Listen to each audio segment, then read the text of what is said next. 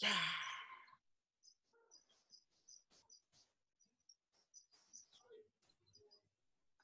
Hello, everybody. I'm just gonna, yeah. Really sorry about the technical difficulties there. Had a bit of a drama, but we're all good. We got there in the end. Can you hear us all right, guys? Thumbs up, fab. Yay. Thank you. Brilliant. I'm just going to give it a few minutes for people who have got access to the new link to join, just so that we've got as many people in before we start as possible.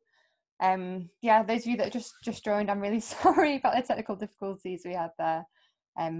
We'll go over by 15 minutes so we get the full hour. Yeah. Also, guys, before more people join, I just want to clear up where I am, because I understand that my surroundings look a bit weird. I'm sat in my dad's camper van on the front drive, because I live with my dad and my brother, and it's 6:15 in the evening here, so they want to make their tea, they want to make their food. So I've been kicked out to the camper van as my new home. Yeah, that's why I'm here. Brilliant. Oh, it's so good to see so many people here. It's one of those things where you sign up to an event like this and I'm like, is anybody even going to join? when we sent out, because we were obviously on the meeting first, and when we thought no one was joining, we were like, it's just me and you, Kat. So funny. Oh, brilliant. More people. It's nice and early in the morning for you guys if you're joining from the US or Canada, 10 a.m. So snaps to you guys for actually getting up and joining in. I really appreciate it. I was going to say, you've probably got really busy days, but most of you are probably stuck in isolation like us, aren't you? So, yeah. Groundhog Day. Just let you know, I have muted you all just because, if everybody started talking all at the same time, it would be chaotic. You're going to wish that we were muted by the end of this, guys. Brill. Okay, we'll give it another minute and then we'll begin. I'm super excited for this. It'll be good. It's my first ever live and recorded podcast, guys. This is a big day in the DPC history. I'm super excited. I feel like Kat as well. We didn't, because me and Kat have spoken about what we're going to talk to you guys about, and obviously it's predominantly question based because it's about you guys. It's up to you to ask whatever you want. But I feel like we should also say what we do, give a bit of background to us as well, Kat. Oh yeah, definitely. Yeah, 100%. Well, I'll tell you what, it's 6:15 now. People can kind of join as they're carrying on. I'm going to get rid of the waiting room now so people can just carry on joining in as the meeting goes on. So I suppose for starters, I'll introduce myself. My name is Kat Hooker. I am the founder of the Dead Parent Club podcast. It's my baby. I love it. It's been running now since October 2018. And yeah, it's just been kind of the best part, I suppose, of my grieving journey. I've had the opportunity to talk to so many people over the last year and a half, and I've met so many friends also in the Dead Parent Club and in the Dead Mums Club, like a lot of us are today. And yeah, it's just going to be a really exciting opportunity to kind of get to know, well, for all of you to get to know the Dead Parent Club, and hopefully it'll be a resource that you guys can use going forward as well, and listen to everybody else's stories and listen to people that are just like you. So that's me. I'm Kat. Also, obviously, I'm from the UK. You can probably tell by the accents and stuff. So yeah, you might have heard of Manchester in the UK. I live near Manchester. And yeah, and this is my dear friend Emma, who I got to join in the podcast with me today. Obviously I had to find somebody who I could have a really nice conversation with for a good long hour, and Emma is just amazing inside and out, so I'm sure you guys will love her. But yeah, over to you, Emma, to introduce yourself as well. Yeah, really nice conversation. There's nothing like getting dark, is there, with each other? So I'm also in the UK. For anyone who's joined that wasn't here earlier, the reason I look like I'm in a weird place is because I'm in my dad's camper van. I live with my dad and brother, and I've been summoned to the camper van so that they can make their food. So Kat and I actually know each other through my twin brother. They became friends first. And then obviously, as with in the DPC, you have a connection. And pardon? Obviously we bonded over the dead mum part. That was it was always going to happen, wasn't it? But I'm a radio presenter over here in the UK, and I do little bits of TV as well. So I'm used to talking. So if I talk too much, feel free to tell me to shut up. Just put like thumbs down on like the screen, or like use the chat. Like, Emma, can you shut up now? You've been talking for ages. But this is all about you guys, and me and Kat are really, really open. So we want this to be a safe space for you to ask as many questions as you want. Nothing's too weird, nothing's too strange, and I guarantee it's nothing that we haven't heard before, or that we haven't thought ourselves. Well, yeah, literally. Honestly, I bet. Just to give a kind of introduction to the episode that we've got planned anyway. Obviously, this is just kind of guidelines, just that we've also always got something to talk about, but you guys can derail that as much as you want if you just want to pipe up on like the chat bot at the bottom of Zoom and ask us anything at any point. We'll definitely prioritize answering your questions first. But yeah, in this episode we're going to tell our own stories, because obviously there's no point in us kind of talking to you about our grief journeys without you actually knowing what the hell happened first. And then we're going to talk about our experiences of Mother's Days. Obviously in the UK, Mother's Day falls on a different day, so it's kind of weird for us talking about Mother's Day on like a completely different day of the year. And then we're going to talk about milestones in life as well, because obviously Mother's Day is just one of the many milestones we have to face when we're grieving, because they're dotted throughout the year continuously and we can never escape them. And then one of the biggest things for Emma and I is that we have found happiness, which sometimes when you're grieving can seem completely unattainable, and it's like you're swimming towards a bright light but you just can't get there. So yeah, that's maybe the main thing that we end on, just because we think that's the most important thing. And you know, in the Dead Parent Club podcast, we finish every single episode on a positive note. So I always ask the guests, like, you know, what's your grief journey taught you, or like, has it changed your attitude to life, and has it changed your life in general? And everyone always has just something really positive and amazing to say. And I think, you know, there's no point in us talking about something so dark and, you know, getting into the nitty-gritty without ending it on something that people can kind of see as being attainable at some point. So yeah, super excited to get into it. I guess I'll tell you my own story first. I'll try and keep it as brief as possible. It's not something that I actually do very often anymore. I'm usually the one asking other people to tell me their like darkest stories. But I am 24 now. My mum died when I was 20 on November the 5th, 2015. So over here it's actually bonfire night. It probably isn't. No, it won't be, will it? Because it's a different kind of tradition. So bonfire night is like Guy Fawkes. Kind of, this guy tried to blow up Parliament many years ago, obviously. And yeah, now we have a kind of night on November the 5th every year. We have fireworks and bonfires, and it's kind of like a bit of a celebration. So the night my mum died, there were actually fireworks going into the sky, which was kind of a really weird feeling. So basically my mum died after a kind of long 3-year battle with cancer. She got diagnosed when I was 17 with bowel cancer, got the all clear, and then unfortunately a few months later we found out that it metastasized to her lungs and she'd been diagnosed terminal. At that point she had between 1 year and 2 years to live, and yeah, she died about 19 months later in our family home, surrounded by everybody that loved her the most. So my dad, my 2 brothers, myself. She was part of a really big family, so we had like my aunties and uncles there, and we were really lucky actually that she was at home at the time. Yeah, obviously it was a really difficult part of my life, mostly because people kind of say to you, oh, you know, you must have been expecting it, you must have time to prepare for it, but nobody, like, you can't prepare for like one of the most important people in your life to die. Like, no matter how long you're given, it still comes as a huge and massive shock.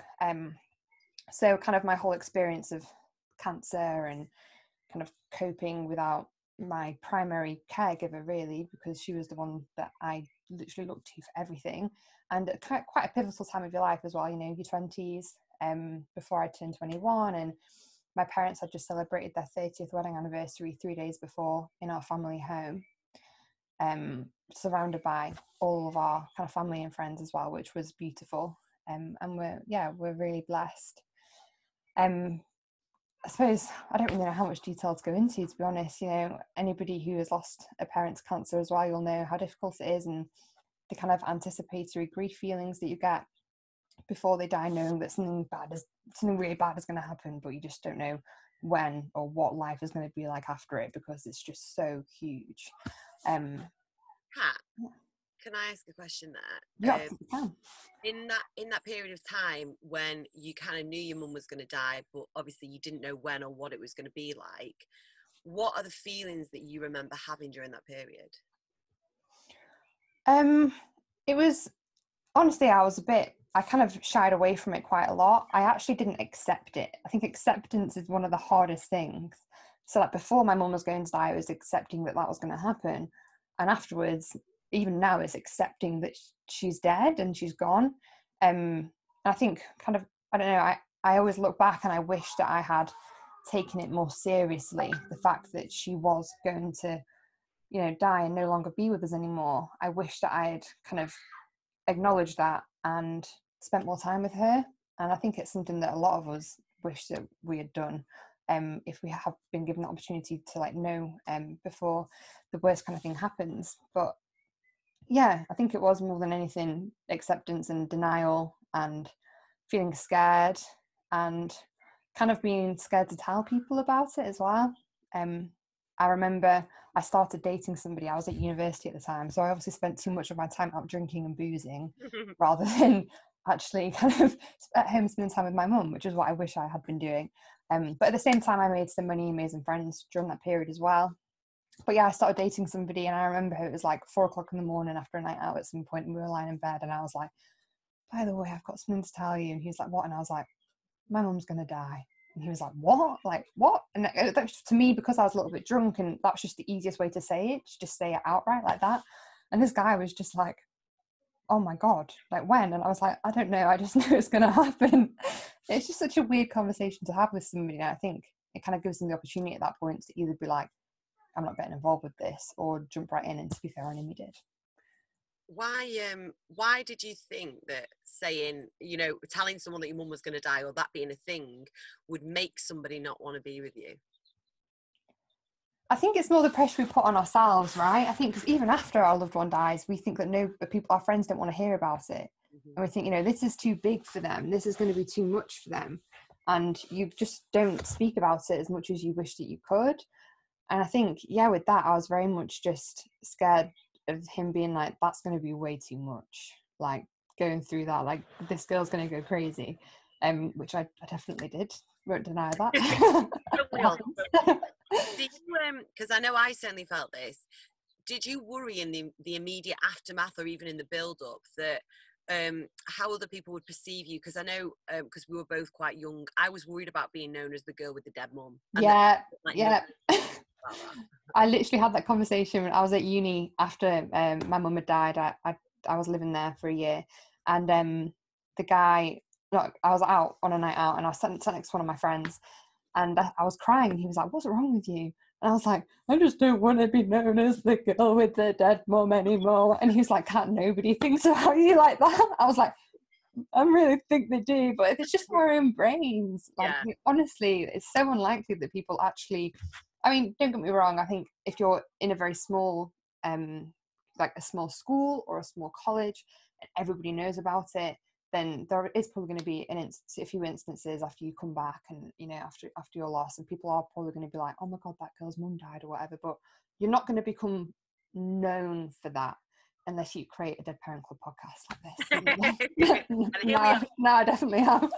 I remember, though, the day that my mum died, and obviously everyone reacts to it in different ways, but a girl that I knew called me and said, Emma, I've just been told your mum's died. And I said, yeah, she has. And she went, no, she hasn't. I said, no, she definitely has. And she went, no, she hasn't, because you wouldn't be talking like this with me right now. You wouldn't be, you'd be crying. And then I went to the pub that night, our local pub, with a few of my friends, just because I wanted to be around people. I didn't want to be on my own. And I remember people being quite standoffish and almost in a group, almost stepping forward one by one to hug me.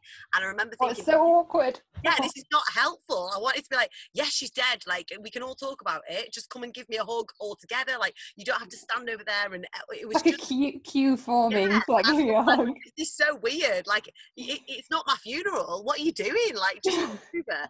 And I don't think people don't do that with any bad intent. They do it because unless you've been in that situation, and I'm guessing that most of you here have, because you're here, you don't know how, you don't understand how people want you to deal with that. So you think, I don't understand, therefore I'll back away and see what other people do.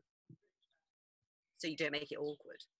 Well, yeah, I think it's difficult for us because we actually know how we feel. But then I think if we hadn't have lost a loved one and one of our best friends had, would we even have a clue how the hell to react or what the hell to do? Like, I think even now that I've experienced it, when somebody close to me loses somebody that they love, I'm still a bit like, holy shit. But I think it's different now because now you know how they're feeling and how much hurt they're feeling, and you just want to be like, oh, you just want to like cuddle them and swaddle them and be like, it's going to be okay. But yeah, those are like a couple of days, weeks, months, years after your loved one dies, and those relationships that you have with friends, I think they're difficult, and they're definitely become very, very different.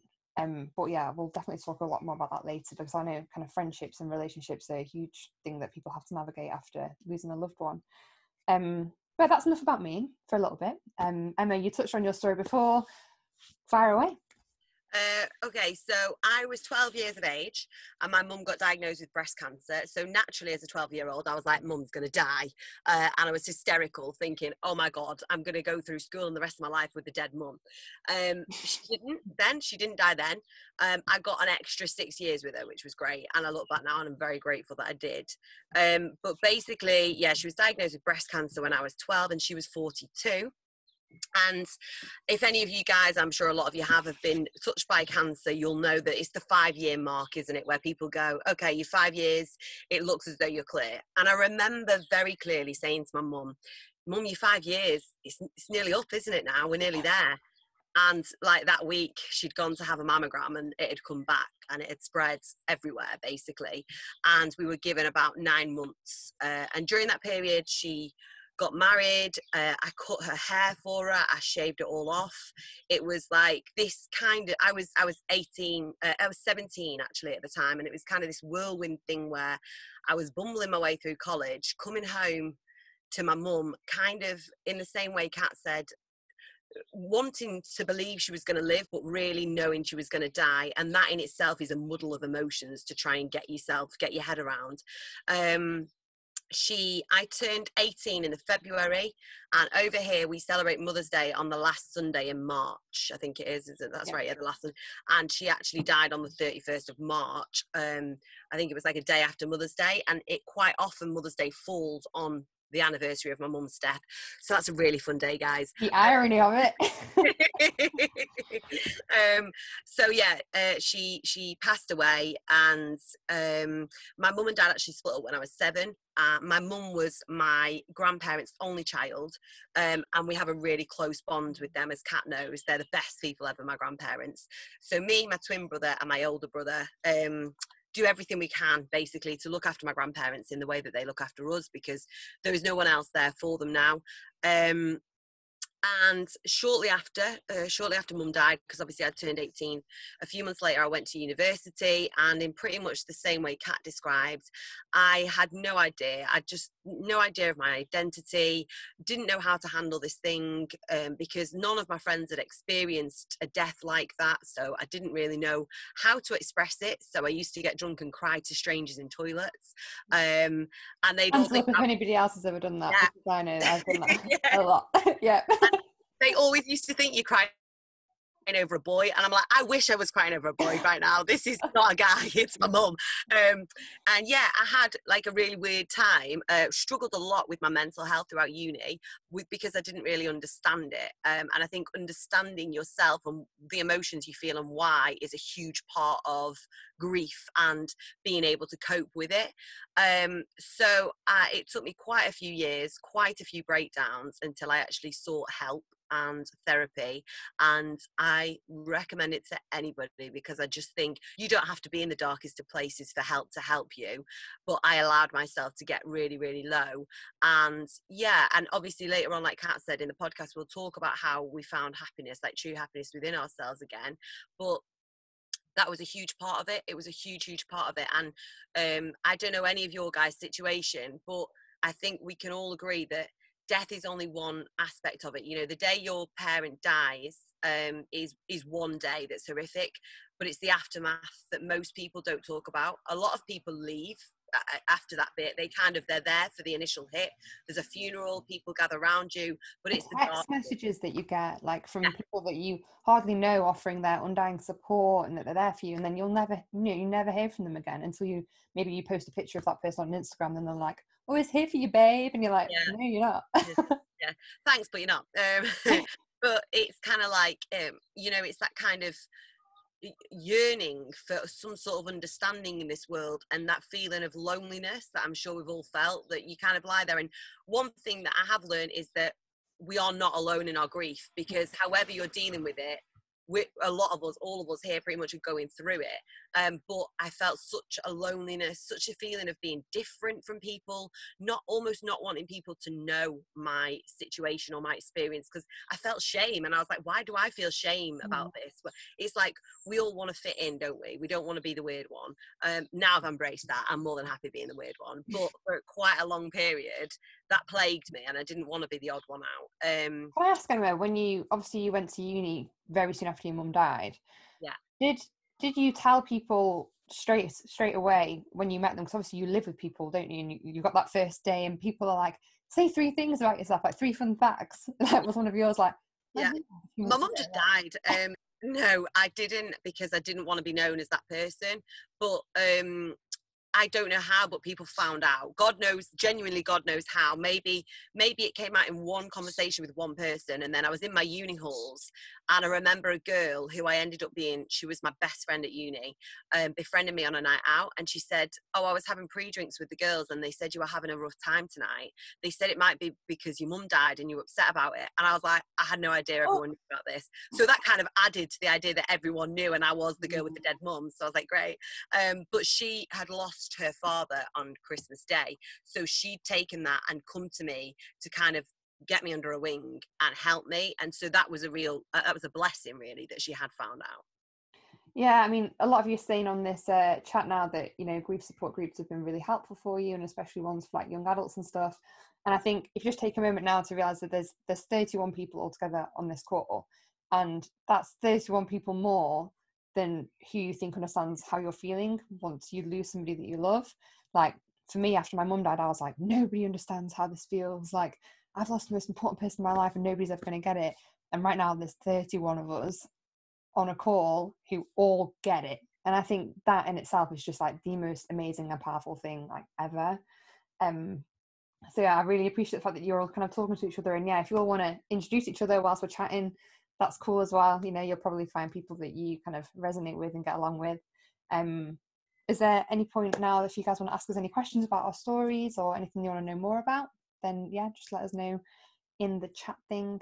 If you can't find it, you like hover on the screen and press chat at the bottom just in case. But yeah, I mean, I think both Emma and I lost our mum during quite pivotal years. You kind of going to uni or college, and you're kind of you're put in a really vulnerable state, and it can take a really long time to get to know yourself, because you're already trying to get to know yourself at that age. Like you've been at school and at high school all those years, and you've been kind of maybe pressured to act a certain way because of how other people around you are acting, and then suddenly you kind of realize what's important when that person dies, and you realize that now it's like, oh my god, I've got to figure out how the hell to support myself, because that person who would have supported me is no longer there. I'm aware quite a lot of you on here as well, or maybe not a lot, but you might have lost both of your parents, and that can leave it can leave you feeling really isolated and really alone, and you've got to be the one that takes care of yourself, and you've got to get to know yourself to be able to do that. But yeah, that's it's super difficult. No, I think you're right. I think you have to all of a sudden step up and become a grown-up ahead of your time, and you're watching all of your friends just carry on with their daily life, and your world's kind of stopped, and you have to just sort of get out there. You find yourself packing up the belongings of your loved one and taking them to a charity shop, or having to deal with like, okay, did they pay this bill, did they pay that bill, what's this? And you kind of sitting there going, what happened? Like, a year ago I was sat here with it, we were a family, and now this person's gone, and it's like the significance of that person. They are, you know, a lot of the time they're the glue that holds the family together. So when they're gone, it isn't even just you it's impacting. When you walk into that home or wherever you are, and you can be around all of your family and even not want to talk to them about it because you're worried about upsetting them, and then you're all kind of feeling. And do you know what? If you have family that you have vocalized your feelings to, and you talk through it, I think that's amazing. I think that is one of the best ways of coping and keeping that person there with you. But not everyone has that. I think a lot of people kind of, through feelings of wanting to protect other people that they love, don't talk about their feelings, don't share their concerns, their worries, or how they've, and actually it's only later on that you realize just how beneficial that can be, the talk in itself. Massively. Somebody here has asked us, how do you go about making friends after your mum's died? She started at a brand new college this January, and due to the virus she's now back home, but she's like kind of worried that going back it's still going to be really hard to make friends. So I think if you're an anxious person anyway, it can be difficult making friends. I remember, if this is of any consolation at all, being dropped off at uni by my family and being dumped in this big room, and then them leaving and just getting on the bed, shutting my eyes and going, I've never felt this alone in all my life. And the last thing I wanted to do was open that bedroom door, go out and introduce myself to the people I was going to live with. And in fact, that first night, they all went on a night out, and I made the mistake, some would call it, of not going out, because I was like, I just can't bring myself to do this. What I would say is,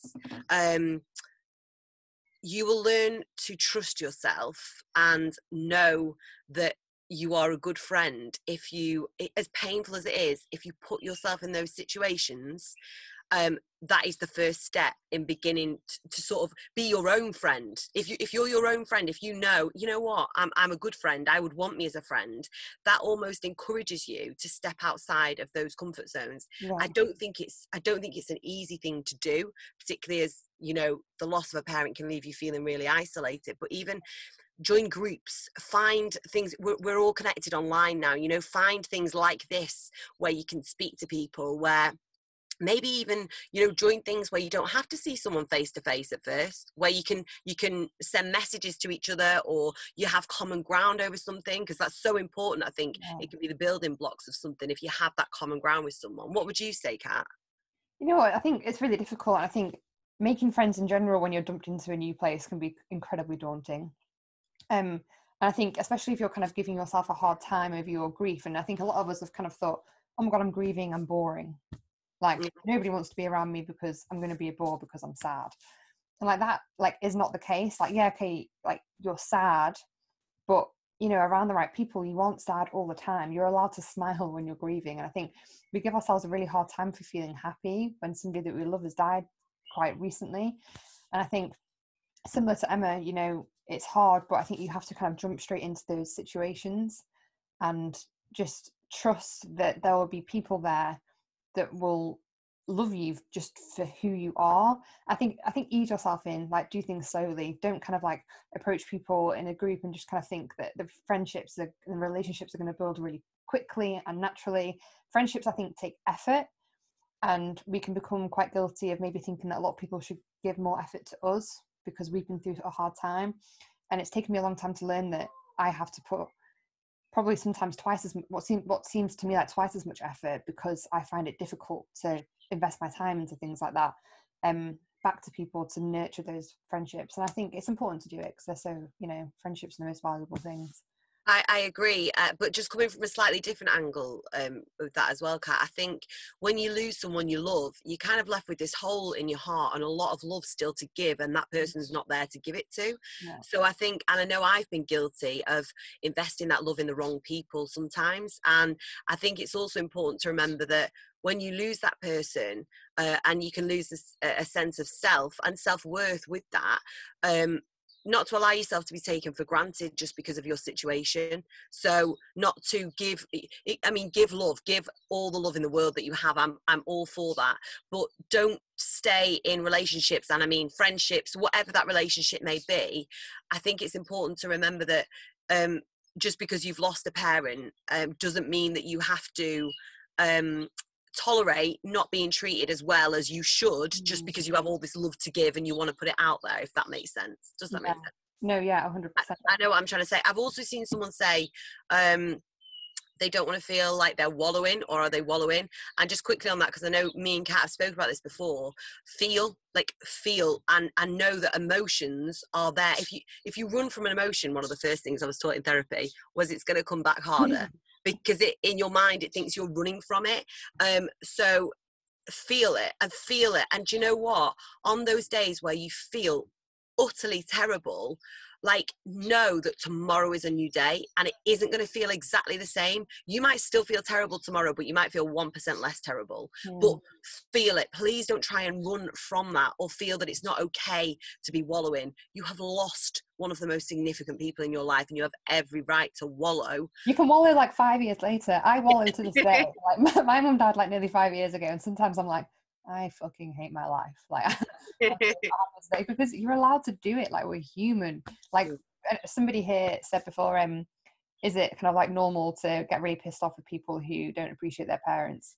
Hell yes. Like, oh my God, when I see people around me treating their parents like crap or being rude to their parents, or right now, obviously, a lot of us are in lockdown, and for me on Instagram, it's not the people that are baking banana breads and doing workouts that are kind of grinding me down.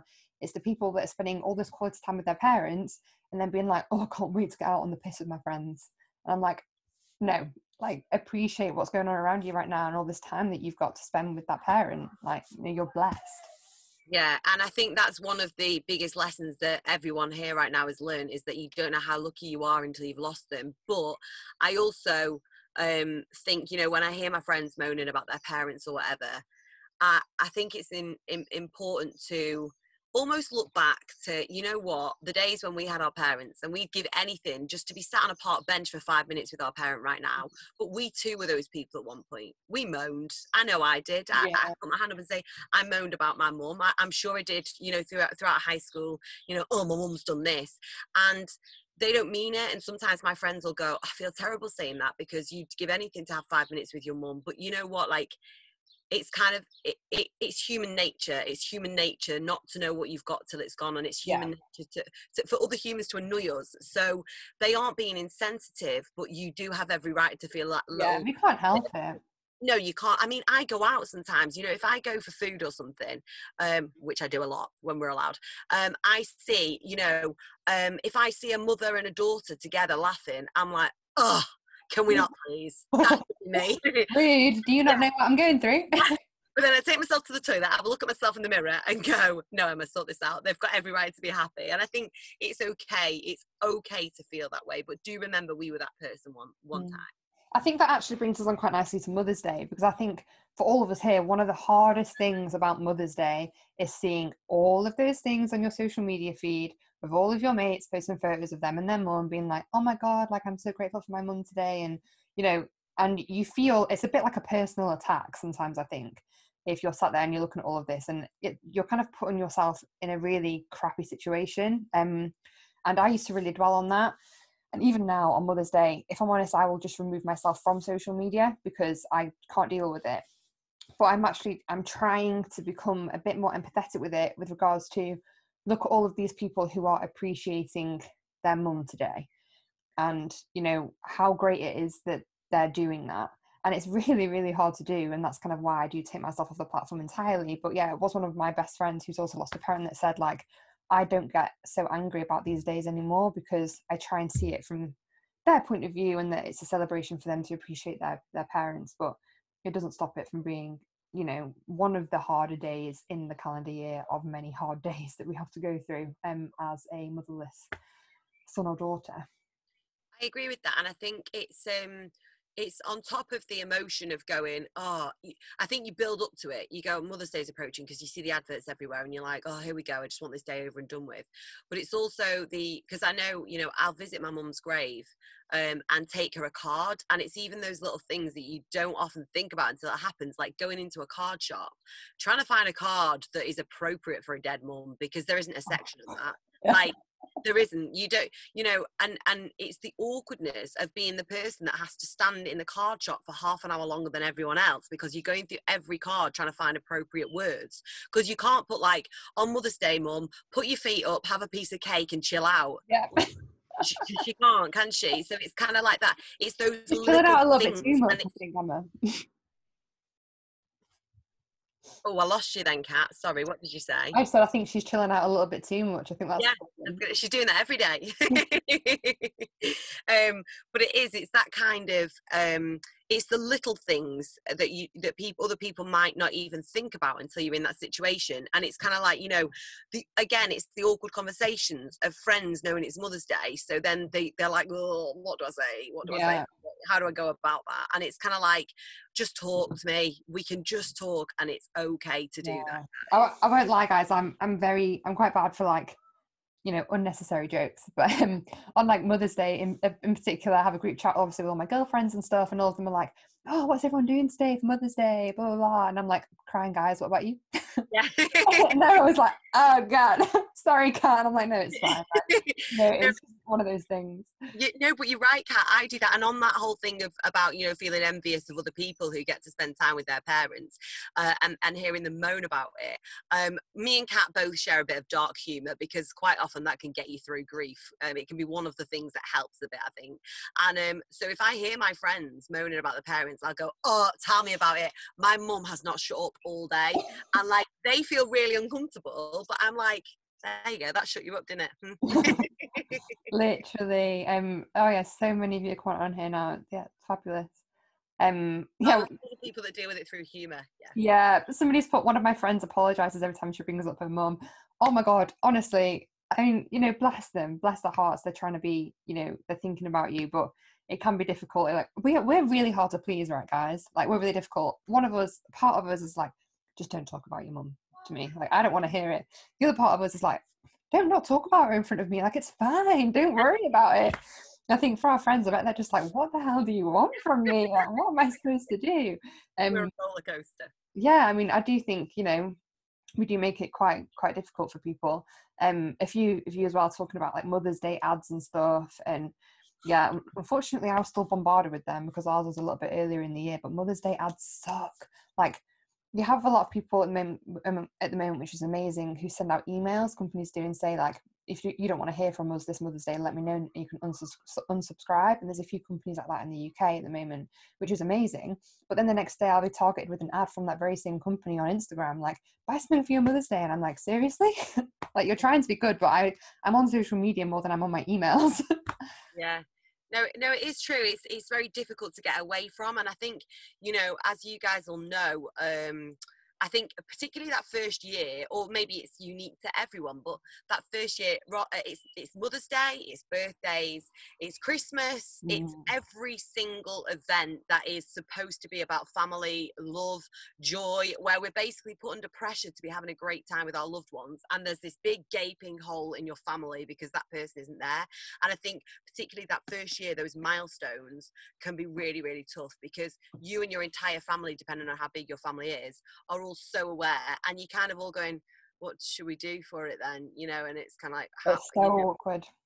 Yeah, it is, because it's like, and you know, on Christmas Day, I don't know what you guys do, but we pencil in a trip to the grave so that we can all go and be with mum. And it's like, it's these things that if that hasn't happened, people don't have to do that, but we have to, you know, after we've all sat down and eaten a big meal and pudding, we then have to, you know, get up and go to the grave. And it's like, it always digs up the memories of when that person was there every single year. You know, we used to do a family quiz, and I remember the year before mum died, me and her were on the same team, and there was like so much laughter and warmth in the room. And then the following year, it's like, bam, bam, there's just this, that is, you know, it's tough, guys, isn't it? Yeah.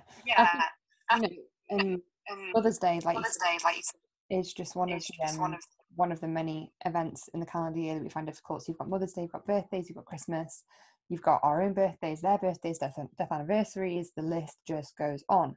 And I think as well as that, it's big events like your graduation, getting your first big job, getting married, having a baby, and all these things that we're so kind of scared of. But I think one of the most important things is to create a space on every single one of those days that you've got. Create a space for yourself for you to acknowledge that person. It doesn't have to be anything big. I kind of say to a lot of the people who follow the Dead Parent Club, try and do one thing today that your mum would have really loved, whether that be going for a walk if she loved being in nature, making her favourite meal, listening to one of her favourite songs, reading her favourite book, like just kind of acknowledging it in some shape, way or form, I find is really useful. And it's something that I try and do on one of these, like on one of these many kind of events. On my birthday in particular, I'm really lucky to have a voicemail from my mum that she sent me on like my 19th birthday when I wasn't at home. And I didn't answer the phone when she called me, thank God, because now I've got this voicemail from her singing happy birthday down the phone to me. So every day on my birthday, I know that it's going to be a really hard day. I wake up in the morning, I listen to the voicemail, I cry my heart out, and then I think, right, that's me. I'm going to kind of try and compartmentalize that, and I'm going to try and enjoy this day that was given to me because I'm so blessed to be here and to have it.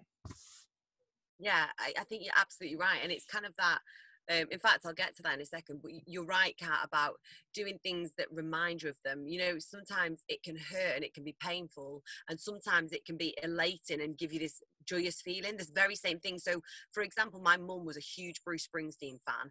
Like, he was on in our house every day, she'd be dancing to him. So before I came on here tonight, I had him on in my bedroom, like, and it gave me this kind of fuel and fire in my belly of like, oh, mum would be so proud of what I'm doing tonight, that I'm getting to meet a load of people in similar situations. But then other times the very same songs can make me cry, and it's all those emotions that grief is all encompassing like that, isn't it? It's not a linear graph. You don't just go grief, I'm okay. It's like all over the place, and you feel everything. Everybody thinks you do that. Everybody who hasn't lost somebody expects that, like, after like a couple of months, you're like, oh, they're probably getting a little bit better now. Like, you know, that's how grief works. No, honey, no, it's not. Yeah, and actually you can be in shock for years. Like when I was at uni and I was getting drunk, I don't think I mean, not all the time, guys, just to be clear, but quite a lot.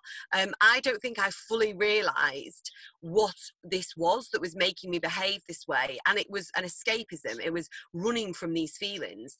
And I think, so my path of going, avoid, just constantly trying to find this high of, I'm just going to go out all the time and have a great time, have a really low the next day and need people around me all the time.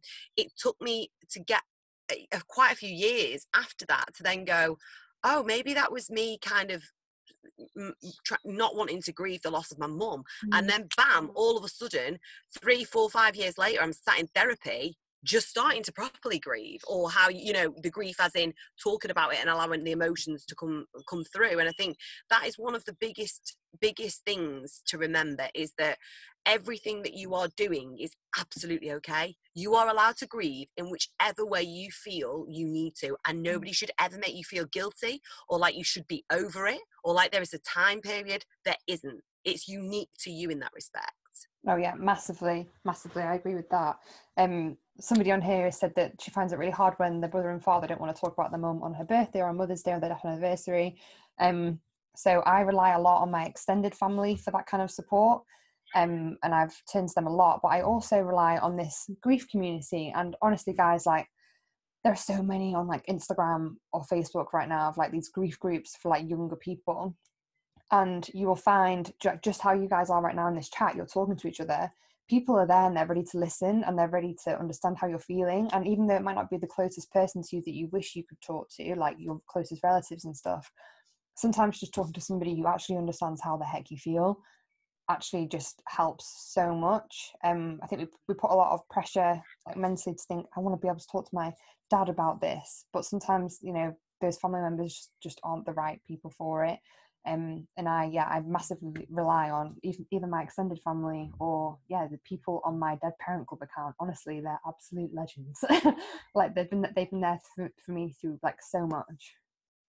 No, I think that's right. I think it's about finding the right people to talk to, because it can feel really lonely if you're around the wrong people. You know, if you're around people that are like closed books and you're a really open book, or maybe, do you know what, maybe you're the closed book, because Kat and I are both very vocal people, but actually there are people who want to grieve quietly, as in they don't want to talk to everyone about it. You might be one of those people, and again, like, that's okay. But it's important to be around the people that understand that and are going to respect that, because you have a right to grieve in your own way. And I think, like Kat said, that whole the feeling of pressure, putting pressure, like we don't have enough pressure on ourselves anywhere, like bumbling through life without a parent or two parents.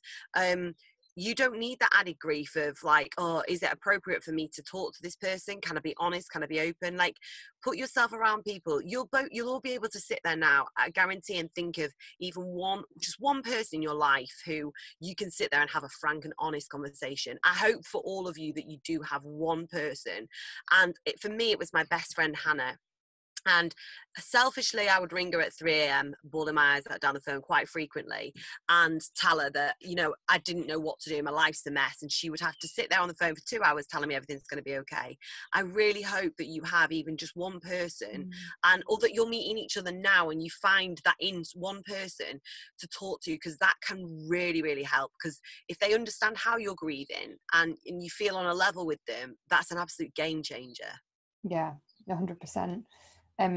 Somebody's actually commented on here whose mum died just before COVID took off in the US, and I can only imagine how difficult it must be right now for those of you who had a very recent loss and you're now stuck isolating, whether that be on your own or just with very limited number of people around you, because a lot of us kind of try and, you know, distract ourselves from our grief by going out and being really busy and just getting stuck into work or doing as much as we can. And I did a podcast on this recently because I asked people in my community, you know, how has lockdown been for you, or what's it taught you? And there was a huge mix of people. Like, some were saying it's amazing, I've been able to face my grief head on and I'm able to like go through it. Other people were like, I'm finding it really difficult because I've got nothing to distract me. And I can, you know, I can only imagine that this time is really hard, but I hope that it's giving you an opportunity to get to know yourself better. And, you know, I think getting to know yourself is one of the most powerful tools you can have when it comes to your grief journey, because by getting to know yourself, you know what makes you happy, what triggers you, what you need to do when you're feeling a certain way, what makes you feel good, whether that's baking or exercising or just sitting down and watching a film. If what makes you feel good is sitting down and doing nothing all day but eat food and watch a series when you're having a bad day, do that and don't feel guilty for doing it. I think right now, during this whole pandemic, you have to put yourself first, and that's a priority. But I do think you should try and grab this opportunity with both hands to get to know yourself inside and out, so that once this whole thing is over and we're all allowed out again, we're allowed to see our friends and stuff, you know what you need to do to look after yourself, because life is busy as hell, like in between work and friendships and social lives and seeing family. Sometimes we don't put ourselves first when we should. So I think if you can now have like a plan of action for every time grief is really getting you in the gut when you go back to kind of normal life, then that can be one of your biggest tools to help you get through this whole grief journey. I think you're absolutely right. I think, and also remember that me and Kat are sat here years down the line with a greater understanding of who we are. So if you're sat here listening now going, yeah, but I feel alone, I'm not sure I do understand who I am, just please know that that was us. And there are people around you that are proof that you will find yourself. And finding yourself doesn't mean that you're going to go, oh my God, I'm great, I'm the greatest person ever. It means that you're going to understand your flaws. You're going to understand what you like, what you look for in other people, and what you seek in this world, and what you want to give to people. And I think if you can find that, like Kat says, you can almost, it gives you a much greater feeling. It gives you that identity back that losing a parent can strip you of quite often. Actually, it can almost either slash your identity by 50% because you've only got one of them, or completely rid of it and you don't know, like, you know, you don't know who you are anymore. And I think finding that, if somebody had said genuinely to me, to 18-year-old Emma, that as 30-year-old Emma, you will sit here with a calmer head on your shoulders, a greater understanding of who you are, and you will find inner peace and happiness, I wouldn't have believed you. No. But it happens, and it will happen, but it is a journey. And if you are sat there, I know there's a lot of people here we can't see, but if you're sat there going, that's me. I don't know who I am and I don't know how to get there. Please trust that if you embrace all those feelings, good and bad, you will get there. Yeah, 100%. I mean, I know that grief can bring out the worst in us. I myself, after my mum died, I went down a really, really bad spiral mental health wise, and grief and mental health, you know, they're massively connected. I'm sure a lot of you here have experienced some really, really dark days. And I kind of got to the point where I was like crying all the time, and I wasn't getting out of bed, and I just hated everything. I didn't want to do everything, and I could not picture a future without my mum. Like, honestly, like the kind of metaphor that I said at the start of this, when like you're swimming towards a light but you just can't get there, I just couldn't envisage ever being happy again. And a lot of people I've spoke to have felt the same, because you just think, how am I ever supposed to live a really full and contented life now that I know how painful it is to not have this person with me? And it took a long time for me to kind of figure out what the hell to do. I was like breaking down at home, and my dad was like, like if any of you could meet my dad, you'd be like, oh God, because he just did not know how to handle that. And he was like, I'll pay for you to get counselling. We'll just do that.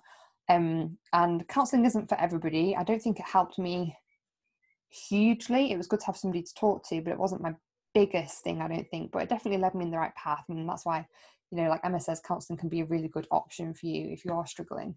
But it took me a good few years to kind of get out of that dark space. It was very gradually and very slowly, and I think a few things helped me with that, which kind of leads on, I suppose, to finding the happiness in our grief, which can be really hard to do.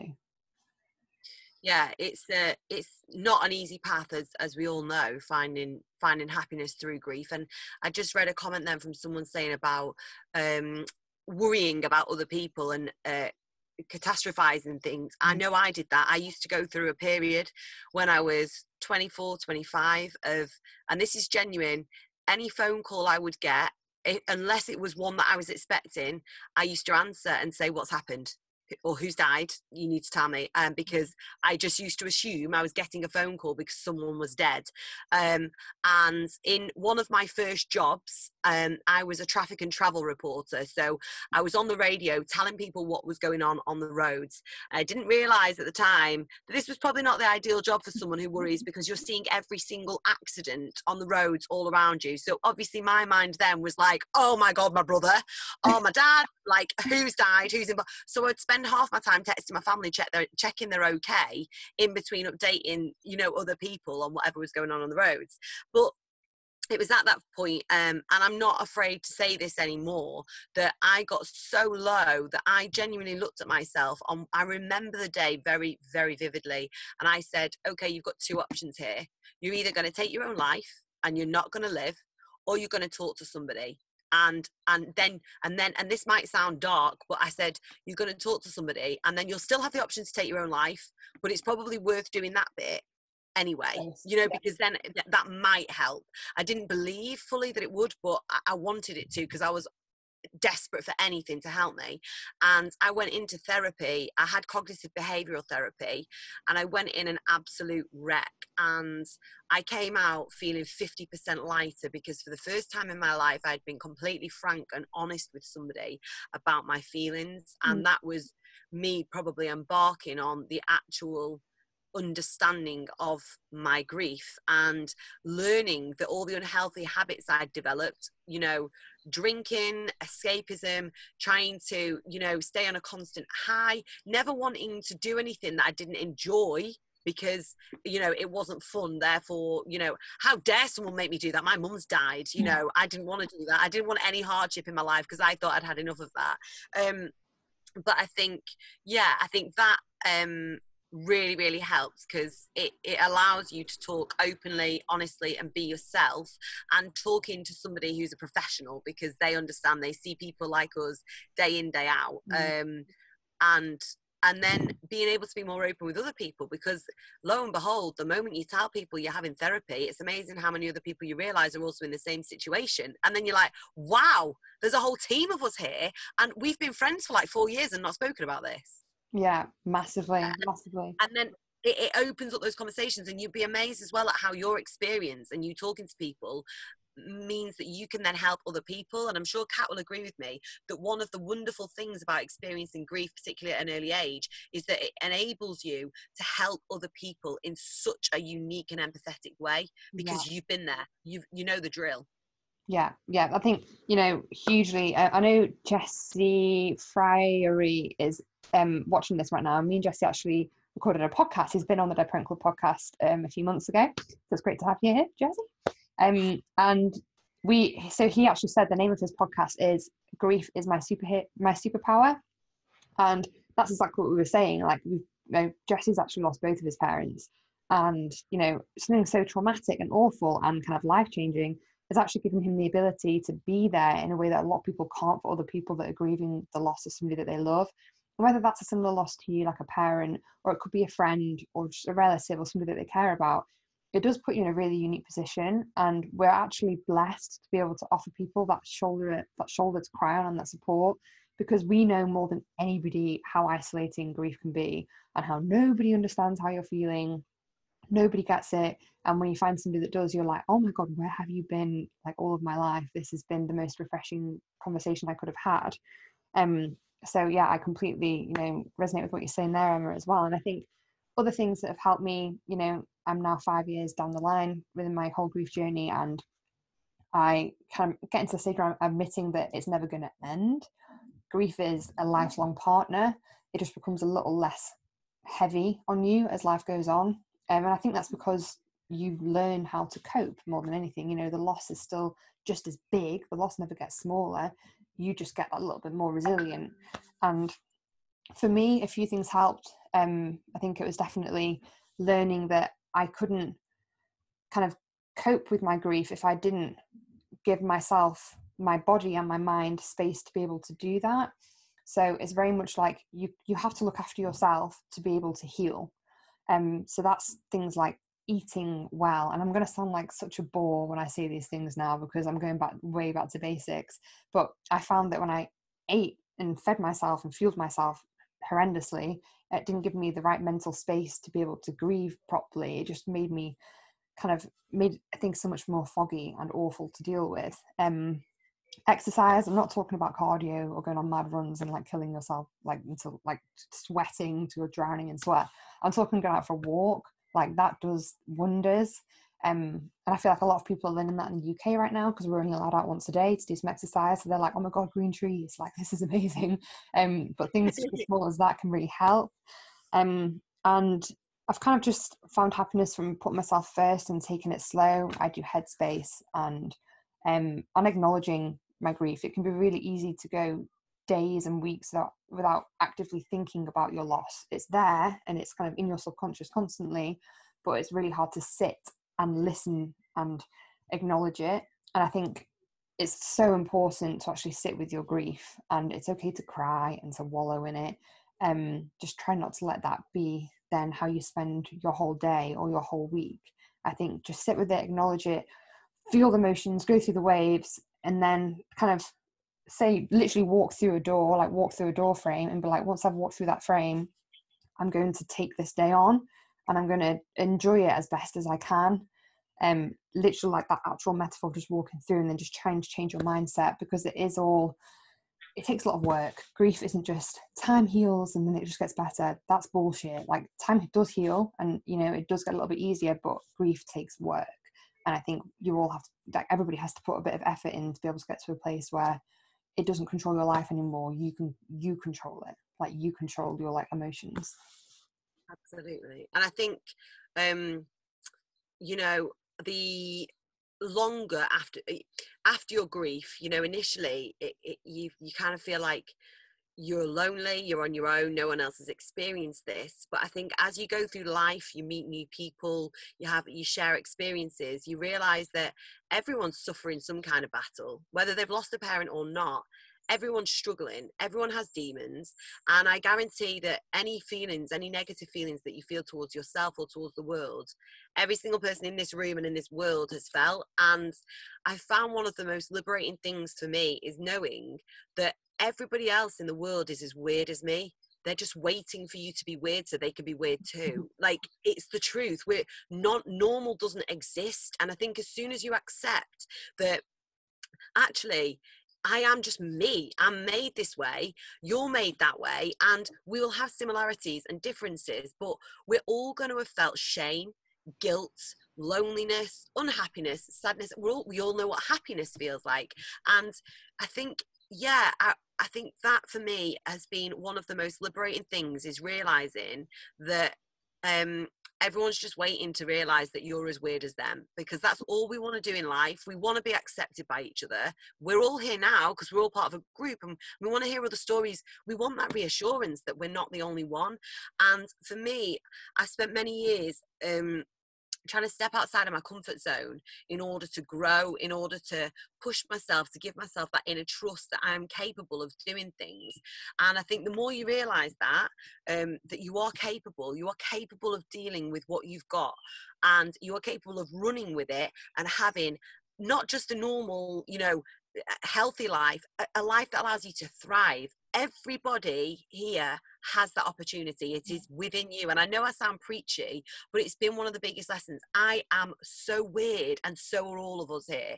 So take that and just don't be afraid to be who you are. Dead parent or not, everyone's going through stuff that we don't know about. And people are so grateful for people like you when you talk about what you've been through, because then they're not on their own anymore. Yeah.